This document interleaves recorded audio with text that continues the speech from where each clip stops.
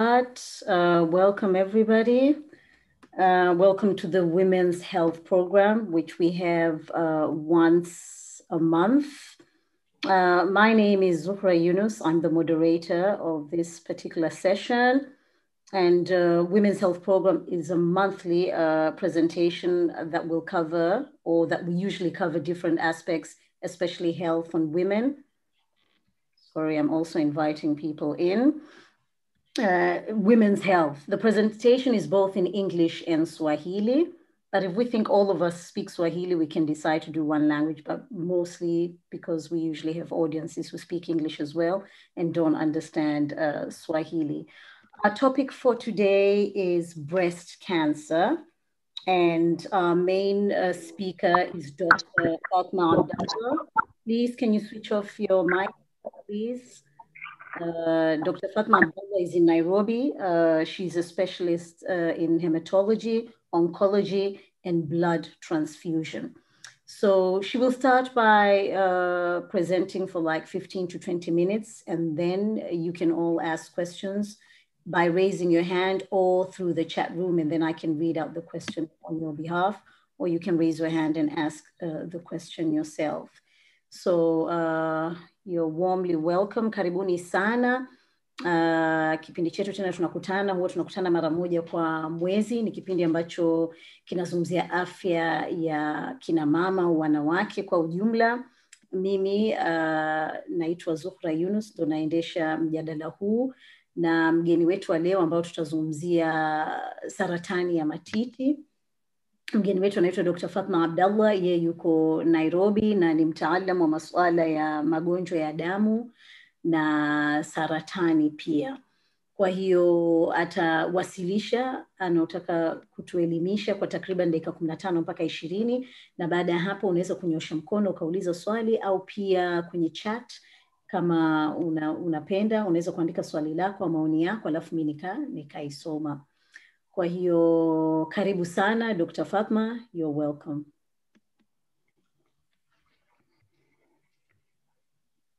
Shukran, jazakallah khair. Zuhra, kwa huo utangulizi mzuri. Na ningependa kuanza mwanzo kwa kuwa mkuu nyote. Assalamu alaikum, good evening everyone. Nafikiri hiyo introduction alionipa Zuhra is sufficient. Thank you.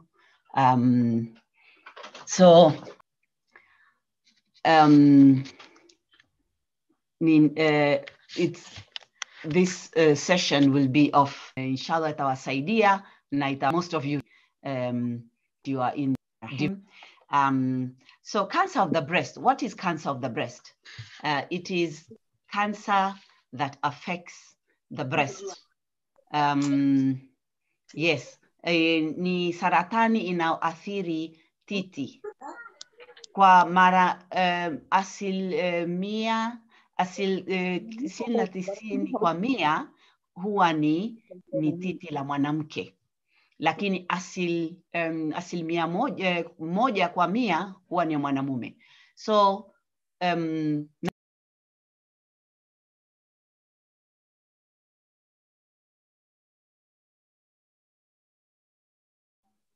Dr. Samahani, washa sorry. Haya. Kuna mtu tafadhalini naombeni mute mic zenu, kwa sababu wakati mwingine inabidi ni mute watu wote, ambayo sio vizuri. Endelea, samahani. Okay, shukran. So nilikuwa naeleza incidence ama hii cancer of the breast inaathiri titi gani, si la wanawake peke yao, lakini mara nyingi kwa wanawake 99% huwa ni is women affected, but there is one that affects men. So that means cancer of the breast can affect both men and women, but of course most commonly, more often than not, it is the women's breast. Hii saratani hii takriban inaonekana dunia nzima, wala haitagui mweupe, mweusi, mwekundu, iko kila mahali. na kwa nchi nyingi huwa ndio saratani inaoua wanawake, idadi nyingi sana ya wanawake, ni number 1. So cancer of the breast is found all over the world.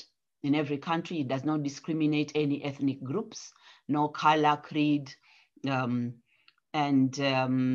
it is the commonest cancer that affects, kills women all over the world. If it's not number 1, in some countries, if it's not number 1, then it would be number 2, but it's not very far from the top 3.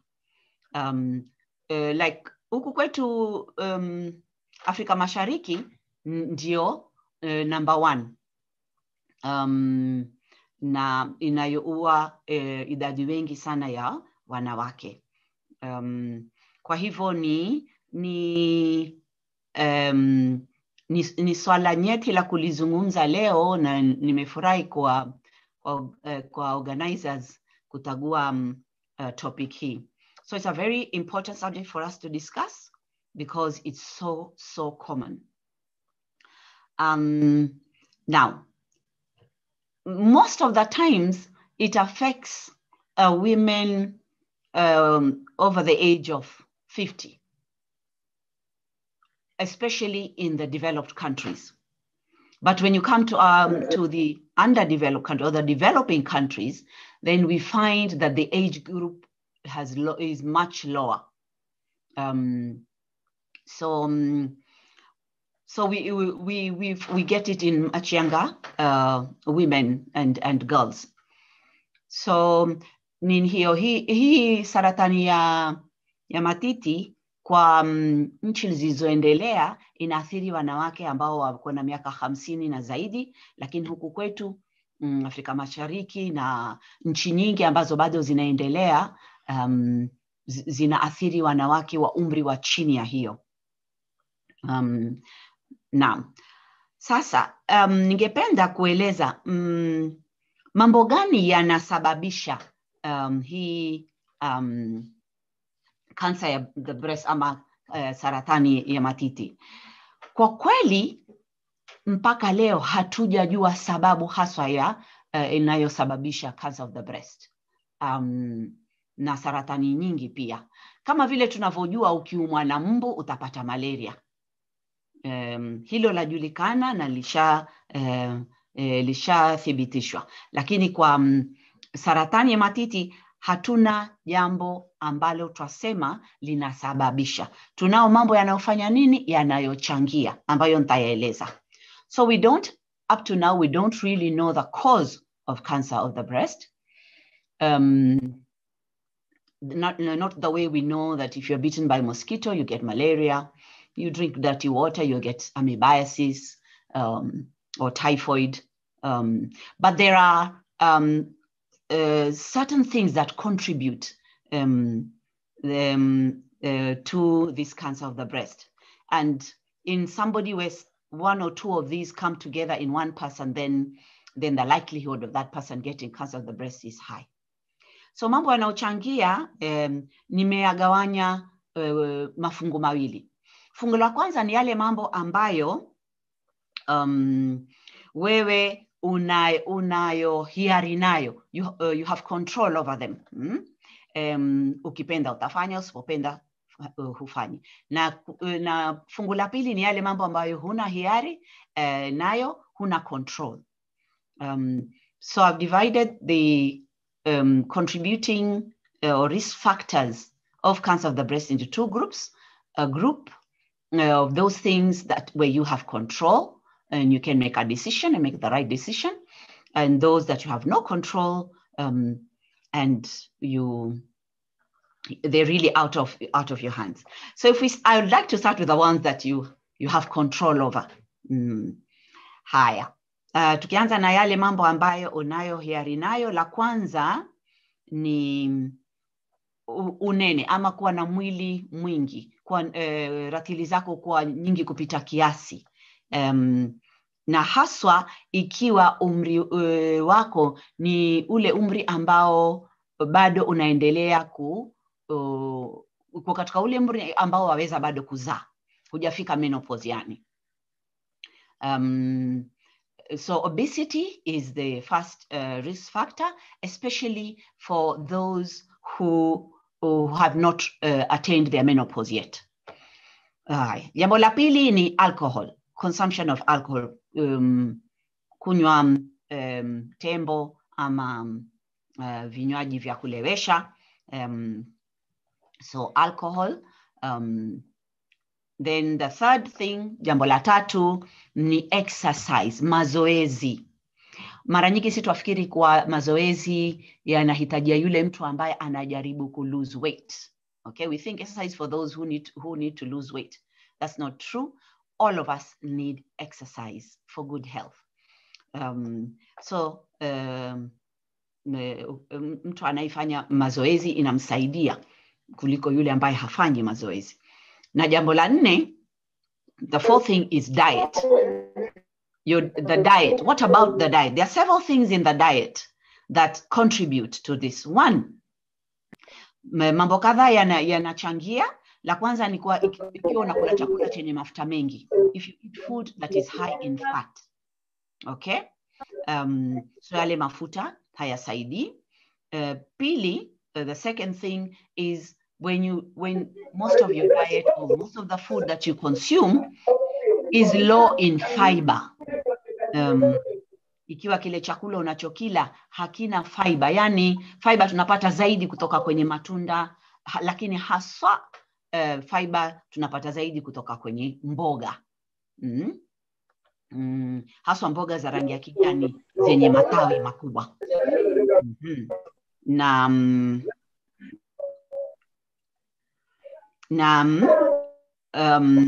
mambo kadhaa kwenye chakula. Samahani Doctor, nilikumute, naomba unmute kwa sababu ilibidi kulikuwa na mmoja anasumbua kidogo, kila nikimute na unmute. Naam, okay. So ulikuwa nimefika wapi, hamkunisikia? Hapo tu kidogo. Hapo tu hiyo sentence moja tu. Okay.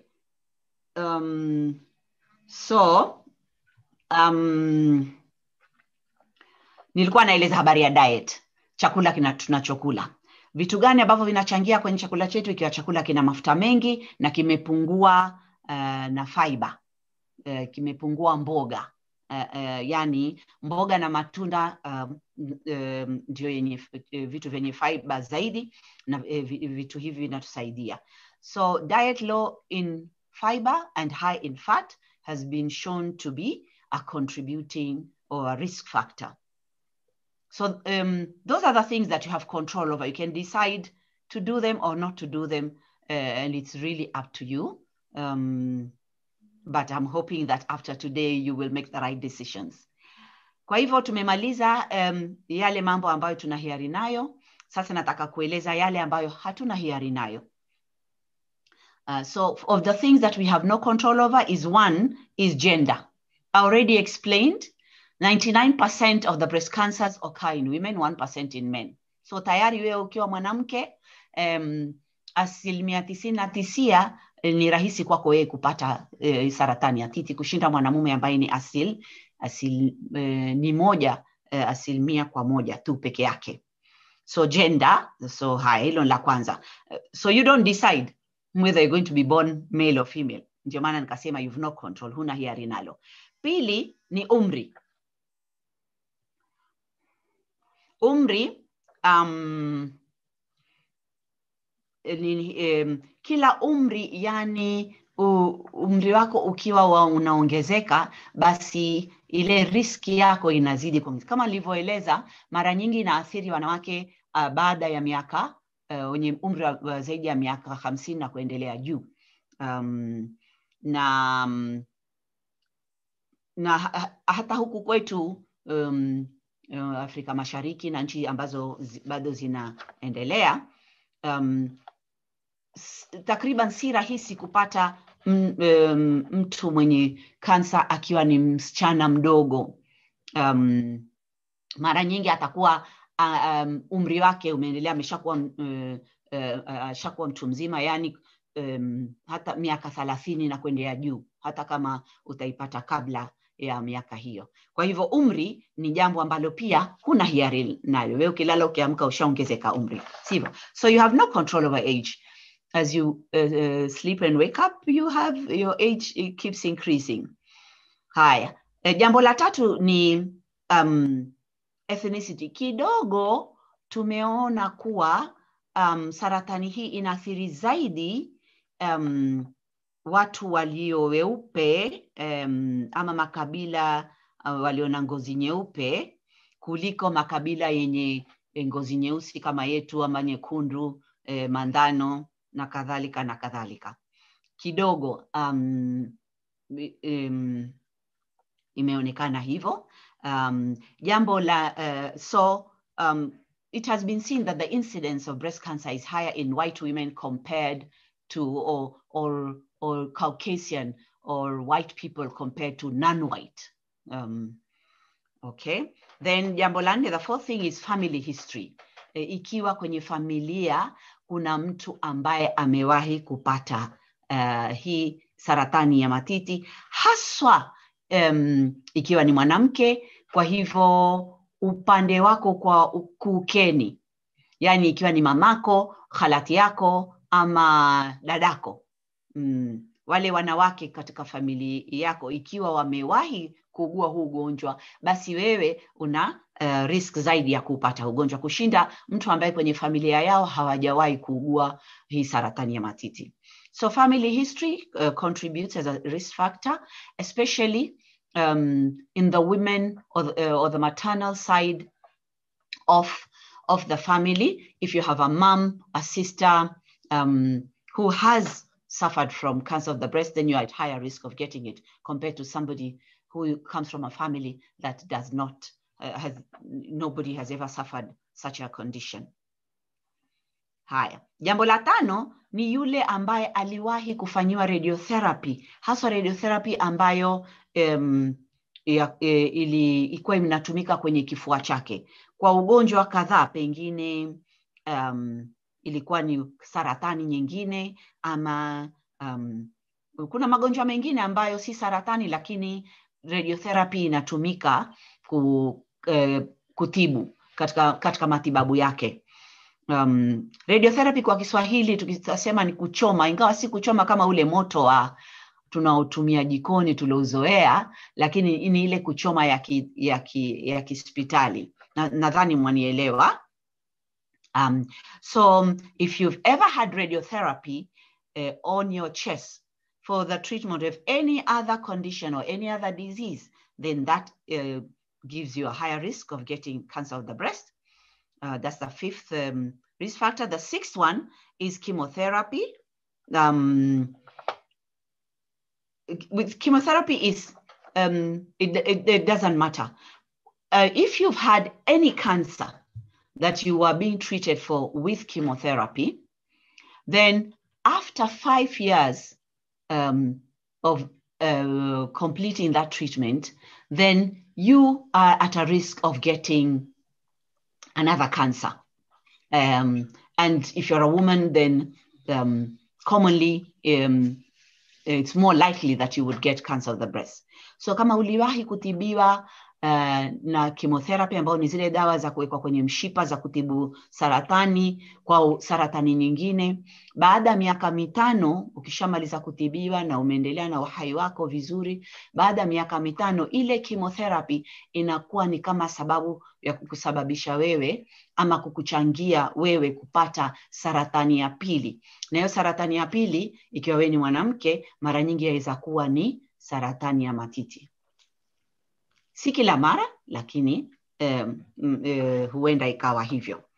Haya, sasa hii saratani ya matiti or cancer of the breast inatibiwa namna gani? How do you treat cancer of the breast? Well, I've mentioned it really depends on many things. One, it depends on the type. There are different types. It depends on the stage, and the stage 1 to 5 or 4. It also depends on certain markers that the breast tissue will have been tested for, especially estrogen sensitivity. It also depends on your past medical history. Kwa hivyo matibabu ya saratani ya kansa, saratani ya matiti inategemea ni type gani, maanake ziko tofauti, ziko mainly 2 tofauti. Kuna lobular na ductal. Kisha inategemea ni stage gani, kuna stage 1 mpaka 4. Pia inategemea vipimo vingine ambavyo vinapimwa pale unapotolewa ule mfuro o tutu ama tezi, inapimwa estrogen kama na pia inategemea jambo la 4 hiyo ile hali yako ya kiafya imekuwaje katika miaka iliyopita kabla hujapata huu ugonjwa. Sasa tutafanya nini tuweze kujikinga na ugonjwa huu? La kwanza, kabla sijaendelea kumaliza matibabu, kitu cha kwanza kinachofanywa ni ile saratani hutolewa kwenye titi. Inategemea ikiwa imepatikana ikiwa ndogo ile tutu ama tezi, inatolewa tu ile ikiwezekana. Lakini kama huku kwenye nchi bado ambazo ziko katika kuendelea, mara nyingi wanawake wanakuja wamechelewa sana. Huwa titi lote lishaathirika, huja wengine wana kidonda, kwa hivyo hubidi titi lote litolewe. So jambo la kwanza ni lazima utafanya operation itolewe ule ugonjwa. Baada hapo sasa ndio utapewa hiyo chemotherapy, dawa za mshipa na radiotherapy, na baada hapo yategemea waweza kupewa pia hormones za kuendelea nazo. So the actual treatment starts with surgery. It can be lumpectomy, just removing the lump, or removing the whole breast, depending on what stage that cancer was detected. After that, then you either go for chemotherapy and radiotherapy, and you may be given hormones or immunotherapy. It really depends on all the investigations that were done. So how do you prevent? Una dakika 2 halafu tuanze maswali. Haya. How do we prevent it? We prevent it, 1, by making sure we boost our immunity. When I talked about your diet and fruits and vegetables are very important for boosting your immunity, because when you boost your immunity, there are cells in your body that go around looking for cancerous cells and destroy them when they are just at the cellular stage. So lots of fruits and vegetables are good for you. If you can take 5 to 9 different colored fruits and vegetables a day, that's good. And the second thing that helps us in preventing is to breastfeed. For those who have had the chance of having babies, to breastfeed the babies. If you can breastfeed them for at least 1 to 2 years, it's good. It has a very protective effect on it. So katika kujikinga na ugonjwa tujisaidie kwa kuongeza kinga yetu ya mwili kwa kula mboga na matunda kwa wingi. Tunaambiwa na utafiti umeonyesha kuwa kila siku ukiweza kula mboga tofauti tofauti na matunda tofauti tofauti baina 5 na 9, rangi tofauti, ladha tofauti, inatusaidia kujenga kinga yetu ya mwili. Na jambo la pili ni kunyonyesha kwa wale ambao wamezaa. Kunyonyesha kunasaidia kwa mwanamke kwa huu ugonjwa. Na je, utajuaje kama wewe sikupata nafasi kueleza ishara za huu ugonjwa, lakini pengine nitaeleza baadaye katika maswali. Na pia ningependa kumalizia kwa kueleza kuwa kitu kimoja ni kuwa saratani yoyote na haswa hii ya matiti ikipatikana mapema, ikiwa ni ile stage ya kwanza, basi ni rahisi mtu kutibiwa na kuishi maisha yake na kuendelea na maisha yake vizuri. Na kwa hivyo tutafanya vipi tuweze kuipata na mapema? Tufanye self breast examination. So self breast examination will help us detect this cancer when it is at a very early stage, because that helps in cure. So you self-breast examination as well as manual inspection of your breasts. When looking at yourself in the mirror, you'll be able to detect it early and go to the hospital and get checked for them to tell you, yes, it is, or no, it isn't, but at least you'll have picked it early. And for those in their family who have family history, then having a mammogram once every year, depending on the age, once a year or once every 2 years will also detect it when it's small. So kwa kumalizia, saratani tujue ukipata mapema, nini hiyo, ndio rahisi kutibika. Saratani yoyote si hii ya matiti peke yake, na tutaipata vipi mapema? Tujifunze kupima matiti yetu mwezi mara moja, haswa tukishamaliza ile ada yetu ya mwezi ya kawaida, na kuangalia matiti yetu kwenye kioo, tukaweza kujiangalia kama kuna hitilafu yoyote, tuende hospitali tuangaliwe. Na kwa wale ambao kwenye familia yao kuna watu waliwahi kuugua saratani hii, basi mammogram ni x-ray maalum, inapimwa matiti na baada ya miaka miwili, kila baada ya miaka miwili au kila baada ya mwaka, yategemea umri. Hiyo pia inasaidia kupata huu ugonjwa ukiwa bado uko kwenye stage 1. Nafikiri nitabidi nisimame, ninyamaze sasa. Sio unyamaze, unanyamaza kwa sekunde tu, manake ndio maswali. So nadhani jamani sote tumemsikia Dr. Fatma Abdallah. Kwa hiyo kama kuna maswali yoyote, naona tayari Frederick aliuliza. You can either ask in English or Swahili. We're using both languages in case others don't understand Swahili. So be free, please. So I'll start with, I can see New Deal Africa has raised his or her hand, but let me start with Frederick Philemon. Anasema, kuna uhusiano wowote na uvutaji sigara na saratani ya matiti?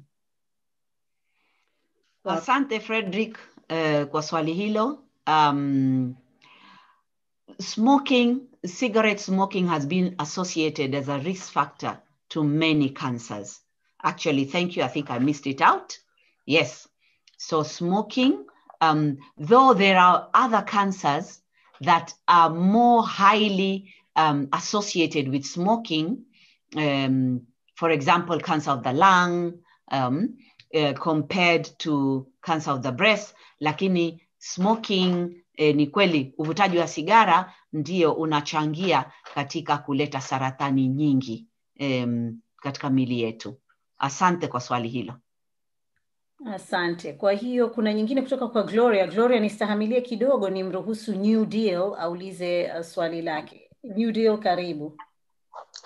Asante. Assalamu alaikum wa rahmatullahi wa barakatuh. Wa alaikum salam wa rahmatullahi wa barakatuh. Na Bwana asifiwe. Naomba kutoa maamkizi haya nikimkumbusha mtoaji wa mada kwamba inapendeza unasalimia Waislamu na Wakristo kwa sababu tuko wengi hapa kama utamaduni wetu. Ila sisi wote tujisikie umetujali kwa sababu ulitoa maamkizi ya Kiislamu. Sasa swali langu, katika utangulizi ulizungumzia swala la miaka 50 and above wakazi wa Ulaya. Alafu kazungumzia Afrika au nchi zinazoendelea south of the Sahara wanapata saratani mapema below 50. Sasa nataka kujua what is this geographical difference, kwamba hawa wanapata baada ya 50 na hawa wenzetu wanapata chini ya 50. Inasababishwa na nini? Geographical location au kitu gani? Asante New Deal, samahani, I thought niliwasalimia nyote assalamu alaikum nikasema na good evening, lakini labda haikutoka vizuri. So good evening everyone. Though assalamu alaikum is really a very nice greeting, saying may peace and blessings of God be on you. That's all it really means. Okay, so to your question, kwa nini wanawake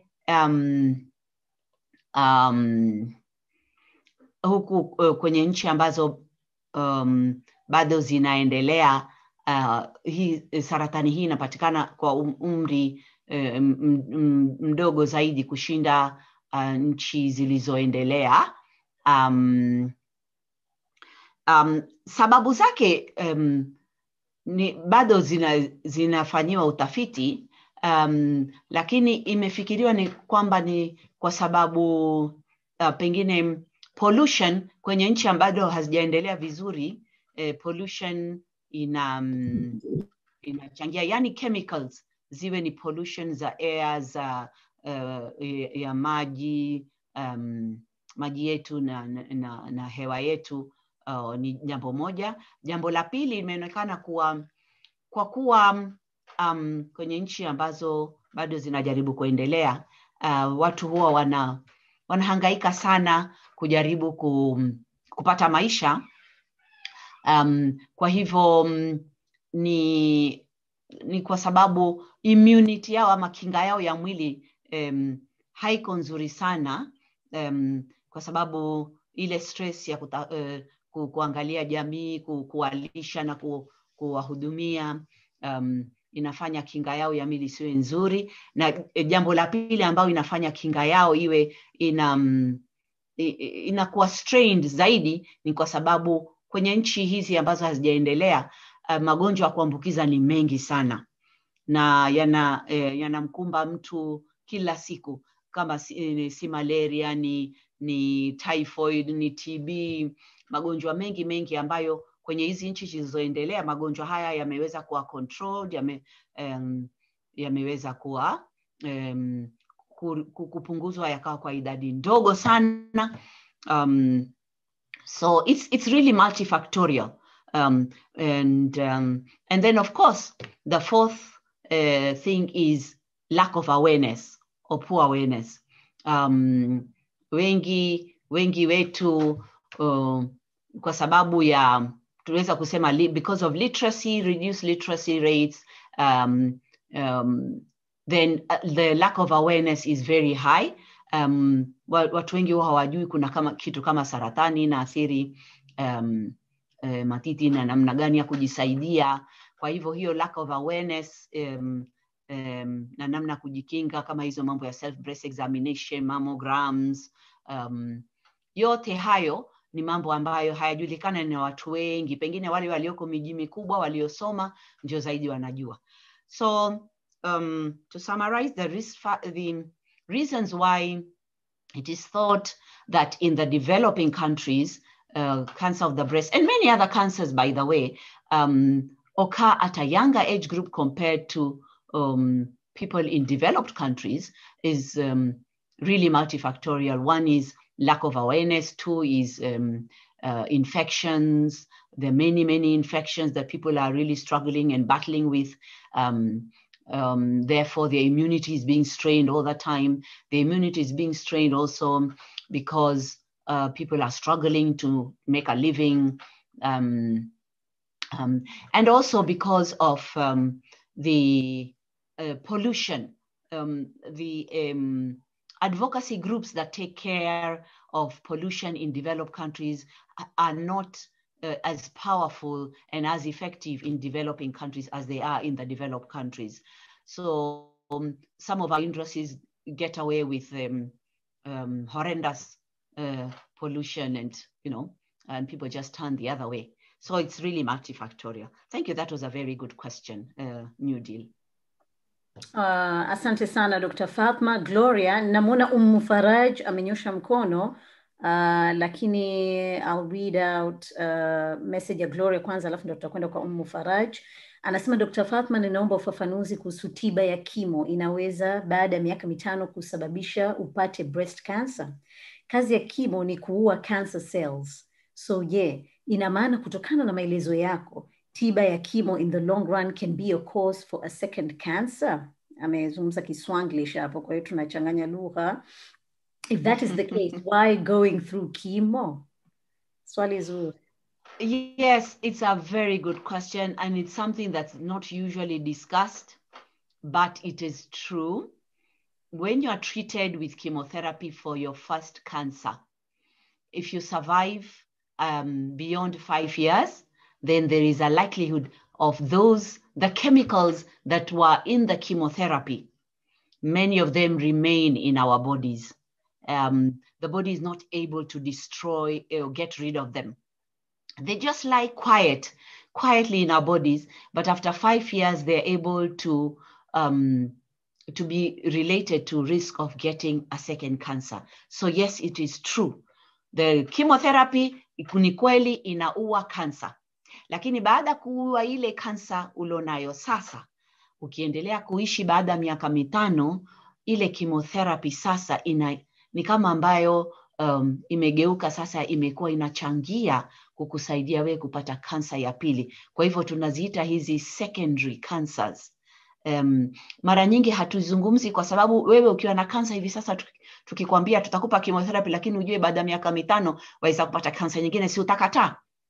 For sure, but it's not easy to discuss this, to tell a patient, yes, we'll treat you with chemotherapy now, but just be aware that there's a light. If you live beyond 5 years after you get cured of this cancer, you're likely to get another cancer. So, but it is something that we need to know. It's something that you need to be aware of. So don't refuse getting the chemotherapy. That's not what I'm aiming at, or the purpose of explaining for you is for you to be aware. Once you are aware of this, once you're being treated and cured, you should then afterwards go through a detoxification program by using vegetables and smoothies and whatever, but that's talk for another day. You can detoxify yourself to help your body get rid of these chemicals, so that you can try and protect yourself from getting a secondary cancer. And I see Gloria plus S10 has asked, congratulations, Gloria, for living 8 years after being treated for cancer of the breast. What can you do to yourself? I've just said it. You find a way of detoxifying yourself using fruits, vegetables, and smoothies and that, so that you can try to help escort some of those chemicals that have been linked to causing secondary cancers out of your body. If you're able to escort them out of your body, then you'll have prevented and helped yourself from getting a secondary cancer. It doesn't happen to everybody. Si kila mtu anayepata chemotherapy baada ya miaka 5 atakaipata kansa ya pili. Lakini ni jambo ambalo linatukia na ni muhimu tujue, na nimeeleza utajisaidia vipi. Shukran. Afwan. Faraj, karibu sana, ulize swali lako. Habari zenu. Nashukuru kwa kunisikiza. Mimi mamangu 3 years ago alipata kansa ya titi, lakini yuko the last stage yake na amekataa kabisa. Tumewaita kila mtu amrai aende akafanya chemotherapy, amekataa. Sasa na mimi 10 years back nilifanya lump kwenye breast yangu. Je, iko possibility naweza kupata hiyo cancer?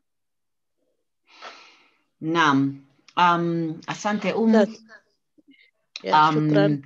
Hiyo lump ulotolewa wewe uliambiwa ilikuwa ina nini? Niliambiwa iko sawa, nilitolewa 3. Uliambiwa it's benign. Yeah. Okay, asante. Asante kwa kunikumbusha. Sio kila lump, sio tutu yoyote in the breast. Not every lump in the breast is cancerous, as Umu has just explained to us, especially in our during our younger ages. Some of the young girls and young women form lumps in their breast that are completely benign and are not cancerous, but they still have to be removed, because it is thought and believed if they are left in that breast, then there is a chance that after several years they can then turn to be cancerous. Kwa hivyo ni vizuri ukiwa na tezi ama tutu yote kwenye titi, itolewe, iende kwanza. Na wasichana wadogo na wanawake wenye umri mdogo wengine hufanya tutu na tezi kama hizi, lakini huwa si kansa. Lakini huwa lazima zitolewe kwa sababu zinadhaniwa na kufikiriwa kwa baadaye zikiwachwa kwenye titi lile huenda zikageuka zikawa kansa baada ya miaka kadhaa. Kwa hivyo kukujibu swali lako ndio wewe uko kwenye high risk ya kupata cancer of the breast. Kwa hivyo utafanya vile nilivyosema mwisho wa maelezo yangu, ufanye self breast examination once a month, ujiangalie, ufanye manual inspection on the mirror, na uende pia ukafanyiwe mammogram. Baada yategemea kila nchi inatumia miaka yake, umri gani mwanamke anatakiwa sasa aanze kwenda kufanya mammogram. Kwa hivyo utauliza huko kwenu, nadhani wewe uko UK, sina hakika. Lakini Ireland. Uko Ireland, so utauliza huko. Nchi nyingine wanasema miaka 40, wengine miaka 50, wengine miaka 60, lakini nafikiri nchi nyingi wanatumia huo umri wa miaka 50 kuanza kufanyia watu mammogram, haswa ikiwa unaye mtu ambaye katika familia yako ambaye aliugua ugonjwa huo. Shukran Dr. Fatma. Frederick ana swali. Kabla hapo, nakumbuka mwanzo kabisa ulivyoanza ulisema na wanaume nao wanapata saratani ya matiti, na kuna unatamka matutu. Haya, sasa mwanamume anakuwa anajuaje? Manake titi lenyewe hana, atatambuaje? Asante kwa swali hilo, Zuhra. Ni mwanamume atajua kuna tatizo kwa sababu titi lake moja litakuwa limfura na jingine limekaa flat kama kawaida. Litaanza kufura. Kwa hivyo akiona titi lake limeanza kufura, haswa ikiwa ni upande mmoja. Angalia, kuna watu wazima, wanaume watu wazima, haswa wakiwa watu wazima sana, kwa sababu ya zile hormones, balancing ya hormones inabadilika. Utaona wanaume watu wazima matiti yao kidogo yamefura, lakini yote mawili na yamefura equally, kisawa sawa, na nini hiyo, ni smooth, yani nyororo ule mfuro wake, si mgumu kama tezi ya matutu.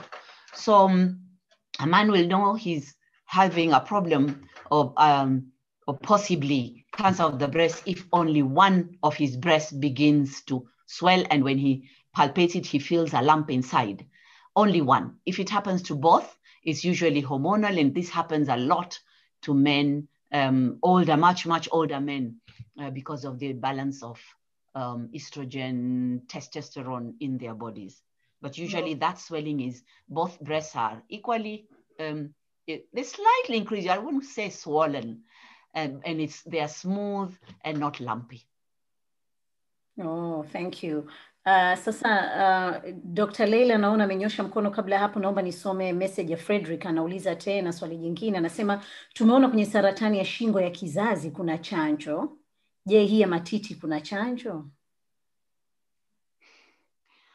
I wish kwa kuwa inaua idadi ya wanawake wengi sana duniani, ingekuwa vizuri kama tungejua chanjo. La, mpaka sasa hatujapata chanjo ya saratani ya matiti. Sababu gani? Sababu hatujajua kama kuna vidudu, viruses or bacteria or, let me use the word organisms that are included in the risk factor. Nilipozungumza mambo yanayochangia, sikutaja virusi wala bakteria ama wadudu wa aina yoyote ambao wamejulikana kuchangia. Lakini ile ya cancer of the cervix, kama ulivyosema, shingo ya uzazi, first time to hear that. Wow.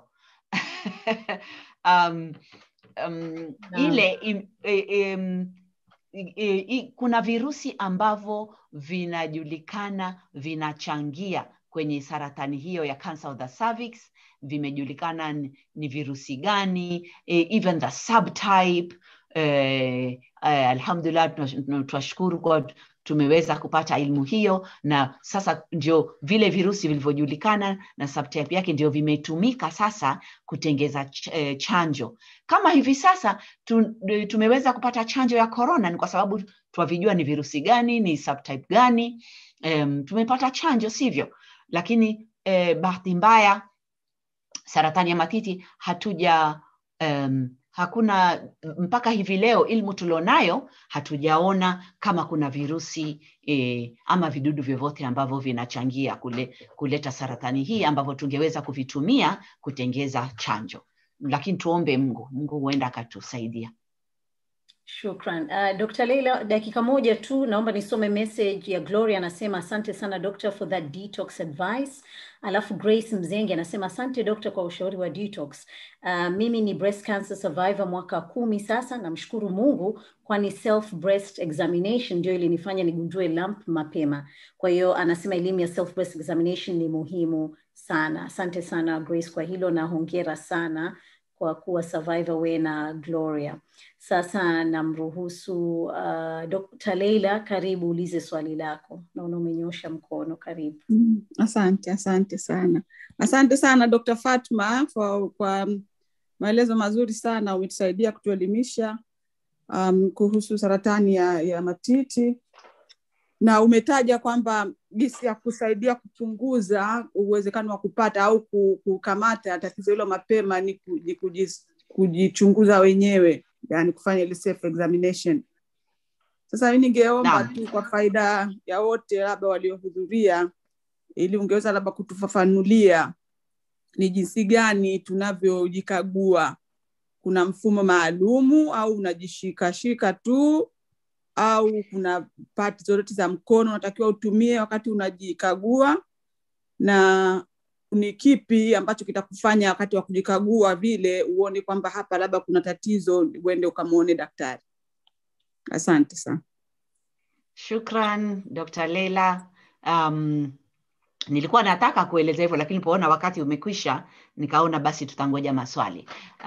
Kwa hivyo naona tunao wakati kidogo, nitaeleza zaidi. Haya, self breast examination ama kujipima wewe mwenyewe matiti, nimetaja tunatakiwa tufanye mwezi mara moja, inatosheleza, na mara nyingi inakuwa ni pale kwa wale wanawake ambao bado wanapata ada zao za mwezi. Baada ya hapo, manake kabla ya ada za mwezi, wanawake wengine huwa matiti yao yana uchungu kidogo, yako sensitive. So self breast examination is usually done once a month, just after the menses, the monthly menses, because that's when the most women are not very sensitive and their breasts are not very painful for them to examine. So how do you do it?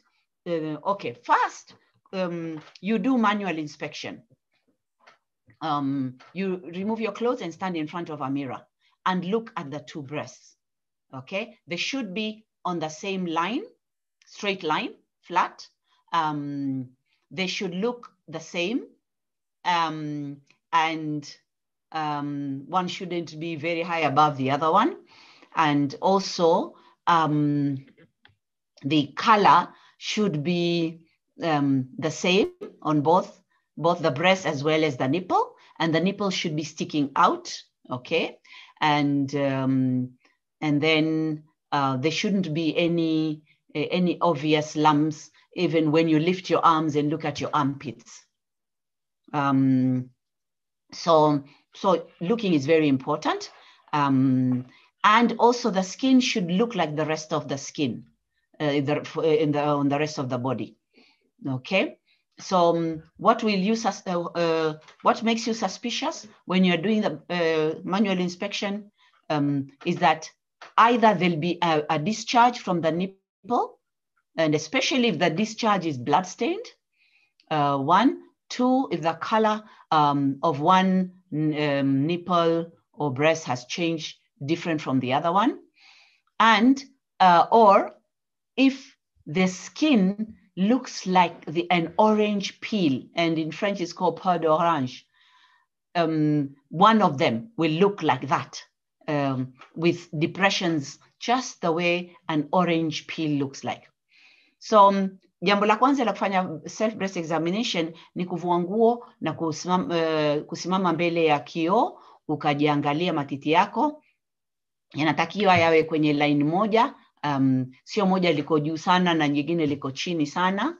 Yawe size yao iwe sawa kwa sawa, rangi pia, na ile tutu iwe imetokeza kwa nje. Ikiingia ndani, pia hiyo ni jambo la wasiwasi. So if the teat is inverted, that's also something to worry about. Na ukiinua mikono kwenye hizi kwapa, hutakiwi kuona mfuro ama tezi zozote. Utashuku kuna jambo ikiwa utaona mambo haya, ama titi moja liwe kubwa kushinda jingine, yani lipishane sana, ama moja liwe juu sana na jingine liwe chini sana, ama ikiwa rangi ya titi moja tofauti na jingine na halikuwa hivyo mbeleni, ama ikiwa ile ngozi badala kuwa nyororo imekaa kama ganda la chungwa, ama ikiwa tutu inatoa majimaji, na haswa majimaji haya ikiwa yana damu kidogo. Kwa hivyo mkiona mambo yote katika hayo, ni jambo la kushuku. Afadhali uende hospitali upimwe na wanaoelewa zaidi wakueleze kama ni sawa ama si sawa. So ukishamaliza kujiangalia kwenye kioo, sasa ndio utafanya hiyo self breast examination. Sasa lazima ulale chini, ulale chini. Yes, to answer Shunu. Endelea tu dokta, nitakusomea swali. Nitakusomea alafu utalijibu. Ulale chini, utumie mkono wako wa kulia kupima titi la kushoto na mkono wa kushoto kupima titi la kulia. Okay?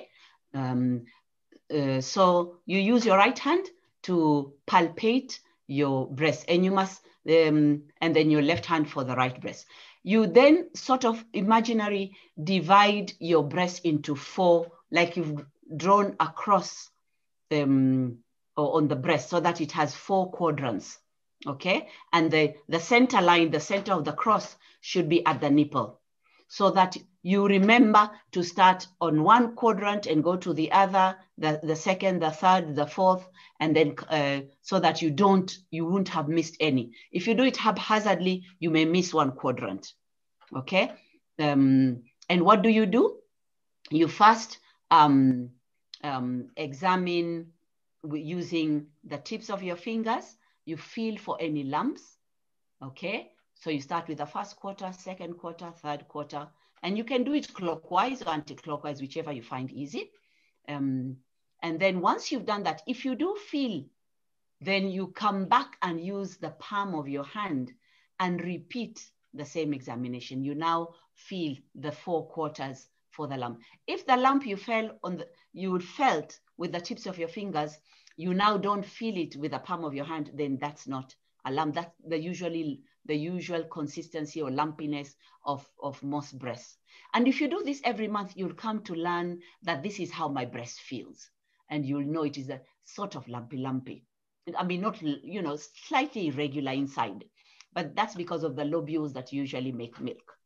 So you do that, right hand for the left breast, left hand for the right breast. Okay, using first tips of your fingers and then the palm of your hand. Kwa hivyo sasa ukiwa unataka kujipima matiti, utalala chini na utatumia mkono wako wa kulia kupima titi lako la kushoto na mkono wa kushoto kupima titi la kulia, na utafanya kuligawanya titi lako sehemu 4, ikiwa katikati ni ile tutu, ili uende kama ama clockwise, fuata saa, ama opposite, lakini ufuate ili kila quarter, kila sehemu, kila robo uwe utaipima. Na utapima vipi? Mwanzo utatumia hivi viganja vya mikono, vidole na kisha baadaye utatumia hii sehemu ya mkono, kwa sababu mara nyingi ukitumia hivi vidole utaona kweli unasikia kama mbona kuna lumps nyingi kwenye titi hili,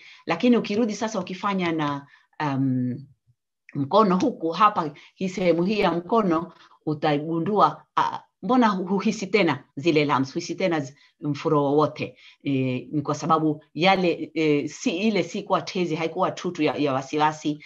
Hiyo ndio kawaida ya matiti yetu yalivyo, kwa sababu huwa kidogo hayako smooth sana, hayako nyorore, kwa sababu ndani ndiko kuna mashini za kutengeza maziwa ya mtoto.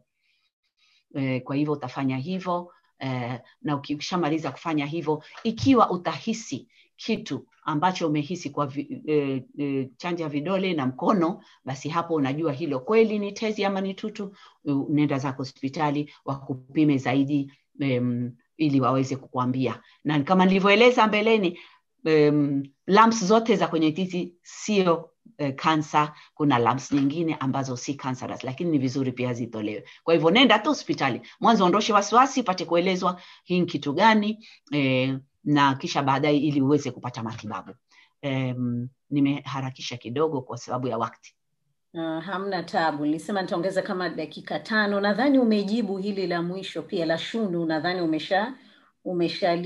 umeshalijibu. Kwa hiyo nadhani muda umeshafika. Swali moja tunataka kuuliza, kwa nini saratani inakuwa ngumu sana kutambuliwa? Mtu mzima kabisa anakwenda tu hospitali, anajisikia kama homa, akienda anaambiwa na saratani, na anapoambiwa baada ya muda unasikia tu kashatangulia mbele ya haki. Kwa nini inachukua muda sana kutambua saratani? Kwa sababu wakati mwingine mtu hapati maumivu yoyote, haumwi, hafanyi chochote. Exactly. That is the challenge with cancer. There is no pain. By the time you are feeling pain, it's almost too late. That's why we need to try and go for screening, try to use preventive methods, so that we can pick it early, either prevent it altogether if we can, and if we can't, then the best we can do for ourselves and for each other is to pick it early. Asante kwa swali hilo Zura. Ni kweli saratani haina maumivu, ndio maana huwa tunaignore, tunaipuuza. Pengine mtu amehisi kuna kitu hapa kimefura, lakini mbona hakiniumi? Labda tu tunajipuuza. Sio kama ukiumwa na jino. Ukiumwa na jino haraka utakimbia uende hospitali, sivyo? Lakini ubaya wa saratani nyingi hazina maumivu, na by the time umepata maumivu, huwa saratani ile manake imeanza kula nerves, ndio sasa wasikia maumivu. Ndio maana wengi wetu hatuigundui saratani mapema. Lakini ni vizuri tuwe twaelimishana na twajaribu kujikinga, na nimeeleza namna gani, na pia kujaribu kufanya screening, kujipima sisi wenyewe, ili tuweze kuigundua mapema. Kama nilivyoeleza, ukiipata mapema ni rahisi zaidi kutibika kuliko ukiipata zile stage za mwisho.